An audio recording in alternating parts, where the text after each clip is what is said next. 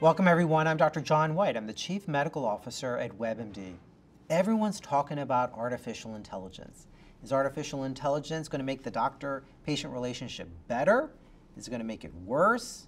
People are talking about ChatGPT, but only about 20% of people have actually tried it. Is that going to help or is that going to hurt? My guest today says artificial intelligence can actually improve the physician-patient relationship, but we have to utilize it in the right way. He has a new book out. It's entitled ChatGPT MD, How AI-Empowered Patients and Doctors Can Take Back Control of American Medicine. Dr. Robert Pearl, thanks for joining me today. John, it's a pleasure to be with you once again. I want to start off with, and taking a step back, what's wrong with the physician-patient relationship today that you say has to change? And you've chronicled it in your new book. I'm glad you're starting there, John, because as physicians, we always want to make the right diagnosis before we recommend the treatment. And in this particular situation, I believe that the biggest problem is that the amount of work that physicians are being asked to do today is simply more than they can humanly accomplish. And if that's the challenge you have, what do you have to do? You have to shorten the visit. You have to keep it narrowly focused on whatever the acute problem is. And you don't have the time to develop the kind of personal relationship that we know existed in the past before you and I were practicing medicine. It's been estimated it would take a primary care doctor 27 hours a day to fulfill all of the requirements. We're just asking too much of clinicians today. But Robbie, I have to say, you take a very positive view in your book of the potential role of AI. But let's be honest, there's a lot of doctors out there, there's a lot of patients out there that are fearful about it. Is it going to make mistakes? Is it going to make the relationship worse? How can a chatbot actually do a better job in terms of answering questions about medical issues? Those are the things that people are saying. So why do you have this very optimistic view and many other people simply do not? I can't speak why other people do not, but if I had to guess, and this is part 4 of the book, ChatGPT MD, they have concerns about privacy and security and bias, and of course the medical errors, the hallucinations that exist today, and they are right to be concerned about each of those pieces. I think 2 perspectives I'd like to give. The first one is, in some of those areas like privacy and security, will ChatGPT make what exists today, going to a Google, clicking on a link, will it make the privacy, the security, the bias worse or better? Or misinformation, the intentional misinformation, worse or better? I think it's going to make it a lot better for all the reasons I explained in the book, because it's not an advertising-based model. It's a subscription model. And in a subscription model, it's not a question of getting people to go to people paying for the advertising. It's providing the service optimally to the user, who in this case is the patient. ChatGPT is doubling in power every year. 5 years from now, it will be 30 times more powerful. I tell people, patients, don't use ChatGPT today to make a diagnosis or manage your chronic disease. Learn from it. Figure out how to use it. Think about what it's going to be like in 5 years. I'm looking 5 years out, and they're probably looking at what exists right now. I'm looking 1 year out, saying how's it going to change in 1 year, because everything is moving so quickly. Can you give us 2 examples from your book in how you think AI is actually going to improve that physician-patient relationship? I think the conclusion is that it will take 20% of what physicians do today away from them, freeing up the time. I'm receiving emails from clinicians across the United States who know the book's coming out. And they say, Dr. Pearl, you know aware of how good it is at making diagnoses. I put information in on my patients. I get great answers. I was on a podcast last week with a woman who was talking about her husband or a skiing injury. And I said, why don't you go into ChatGPT, put all the symptoms in place, and see what the diagnosis is going to be. And it came up with the exact diagnosis of a rotator cuff injury, the recommended diagnostic maneuvers, and the probable surgical treatment that he'd be requiring for it. So I think you have to understand the specifics that are there taking the work away. So where can that work be taken away? The first thing to me is chronic disease. We see patients in the office 3 or 4 times a year for a problem that exists every single day. We have wearable monitors that you had in your show before, and no one's really using them. And why aren't they using them? Because right now the data coming off of them would have to go to your clinician. I don't know any clinician who wants all that data. But if it could be analyzed and looked at by ChatGPT, and every day or frequently patients told how they are doing, imagine how much better that care could be. 400,000 people die annually from misdiagnoses. I'm not even counting the medical errors and the failures to control chronic disease. They're pure misdiagnoses. Will this improve it? And I think that is the mindset. When I look at that, I believe that we will be able to do much better combining generative AI with the clinician. So what's the biggest obstacle today from integrating generative AI into the healthcare process?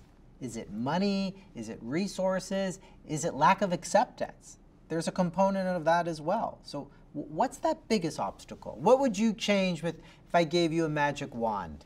What would you use it for? Oh, I can answer that question very straightforward, and you said it a little while ago. It's the reimbursement system of American medicine. Because as long as we're paying transactionally on a fee-for-service basis, the more you do, the more you get paid. If the patient does it, you don't earn any money.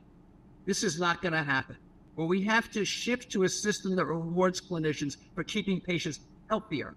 That we shouldn't see taking someone with a myocardial infarction, unblocking the coronary arteries as success when it could have prevented them from blocking in the first place. And the data says, like talk about the Kaiser Permanente experience, you can lower the incidence of myocardial infarction 30 to 40%, strokes 30 to 40%, certain cancers 30 to 40%. And if we can eliminate those, think about the dollars it frees up to invest in a variety of ways. So you're absolutely right. As long as we have a transactional fee-for-service system, doctors are not going to be that interested in applying it. The day we shift to capitation, this technology now becomes more positive and powerful. Well, I want to push on that because you ran a physician group, as you mentioned in your role at Kaiser Permanente and Permanente Medicine. Do you think most physicians are accepting a generative AI? The physicians that I talk to are excited about it. It's not what exists today. I want to keep going back to that, but I also want to talk about how fast it's moving, what's called plugins. So plugin is, you can think of it as like a plug-in literal one. It's really not that. It's a Bluetooth connection and a variety of ways of getting information into the system. When I wrote the book, ChatGPT MD, I wrote it with ChatGPT intentionally. And the chapter that I had ChatGPT write by itself, I labeled it as such so the reader would know what I wrote with ChatGPT. And that's important, transparency. Mm-hmm. But I started the process by downloading the 1.2 million words that I had published on a variety of locations. And that was laborious. 6 months later, because that's how long it took me to actually complete this process. And I did it so fast because I knew that by 2 years from now, anything I wrote would be out of date. That process now is facilitated by plugins. When I talk about wearables, wearables can connect into the application using plugins. They're called GPTs. But they're basically, for listeners and viewers, think of it as a plug-in that you're able to accomplish. And now, what has come out, it's called memory, which means it now can remember those things. And I also want to point out in NVIDIA, which is the major chip that drives all of the chips that drive all of generative AI, has just announced that it has a nurse AI bot that is able to make diagnoses and be able to manage chronic disease. This is moving so fast, and by that I don't mean moving fast in a way of expanded applications with the old technology. The technology is moving faster than we're able to move. It's getting more reliable continually. I think there are still going to be problems that need to be observed and figured out, but I think that this is the opportunity to be able to now shift and improve quality, making care more convenient and care more affordable. And you point out these are iterative tools and technologies, and we need to be engaged to continue to improve upon them. Full disclosure, I've known you for many years. I won't say how many. You've written a lot of books over that time. And what I love about your books are you always have a specific goal in mind, which is about impacting the healthcare system. I want you to tell our audience, what's your goal with this book? What do you want to accomplish? I'd like to accomplish 3 things, John. The first one is I'd like the process of transformation to be led by clinicians, not by corporate entities. That's why I have the subtext there. And I'm worried it's not going to happen for the reasons that you point out, because there are things that have to happen, transforming systems of care that physicians are going to say, I don't have the time. And we also know that the cognitive bias is against loss. They're going to say, I'm afraid of my income, I'm afraid of my work day. Important concerns, but as a result of that, someone else will take the lead, and I don't think that's going to be as good for the providers of care or the recipients of care. So that's the first thing that I'd like to do.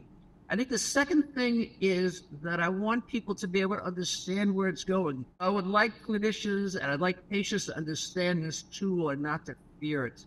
Not to see what we have today, to see what's coming in the very near future. So that's the second part that is there. And the third goal that I have is I feel really bad right now for both doctors and patients. We know that burnout's over 60% for clinicians. We know that 70% of patients say they don't like the system of healthcare. And I think that this is a tool that could work. But what I'd love to see, John, is I'd like to see every society starting right now, having a group of people experimenting with it, not applying it yet clinically. It's like everything else we do in research, testing it, seeing the answers that come out of it, trying to figure out the prompts. And the more information you provide, the better it's going to be. And why should every clinician have to figure it out on his or herself? Each specialty could be different, but the tool is the same. So those are the 3 things, Sean, I would love to see happen coming out of this, because if we don't do it, I do not see a solution anywhere on the horizon. Your book is entitled ChatGPT MD, How AI-Empowered Patients and Doctors Can Take Back Control of American Medicine. Dr. Pearl, it is always good to see you. Thank you for taking time and really leading this thoughtful discussion about what can transform medicine. So thank you. Thank you, John. Anyone who wants more information, my website is robertpearlmd.com, and you can go there and get information about generative AI or any of the other topics that we've talked about. And John, I really appreciate your leadership of American medicine, and I'm confident you'll be part of the solution, and I look forward to working together with you. Once again, thank you so much for having me this morning.